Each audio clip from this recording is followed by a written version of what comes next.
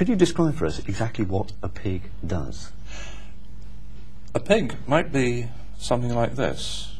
In fact, as far as you're concerned, this might be a pig, a personal information gatherer, or to be more precise, a personal data gatherer. But PIG sounds a lot better. It would record sound, what we're discussing right now. It would record vision. It would record image. And you might look at this little guy and think that I'm getting it in stereo because of the two eyes there. Okay, that would wander around with a person, literally recording everything in both professional life and social life. A huge amount of data, absolutely, but recorded maybe temporarily on some memory that you wear, and then maybe downloaded to some bigger memory at home or work. The problem is accessing that data.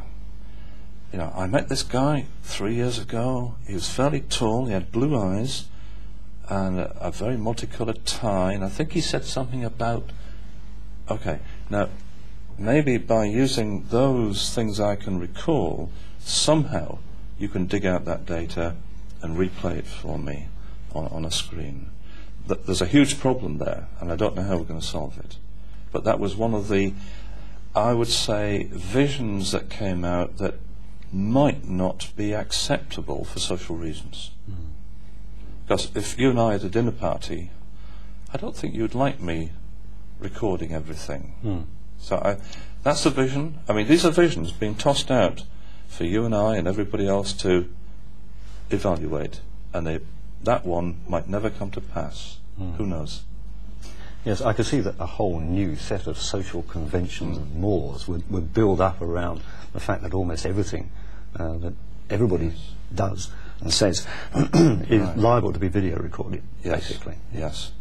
This is a problem. I think when people interact with these new technologies over a network in playing games, you know, I'd be playing some game with a guy in Los Angeles, protocols will develop, and we don't know much about them at the moment.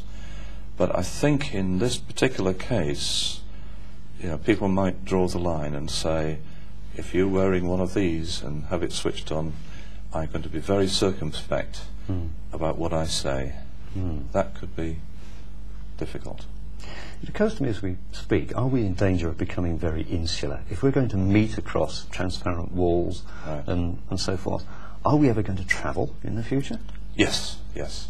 The visionaries I talked to said we're still going to be travelling, because there's that person-to-person, the value in that person-to-person interaction that's very difficult to define, but we're going to want to keep it. So none of them envisaged us all just sitting in our little tally cottages or whatever, looking at the outside world only on a screen. No, we're still going to be travelling because it's fun as well. Right. Yeah.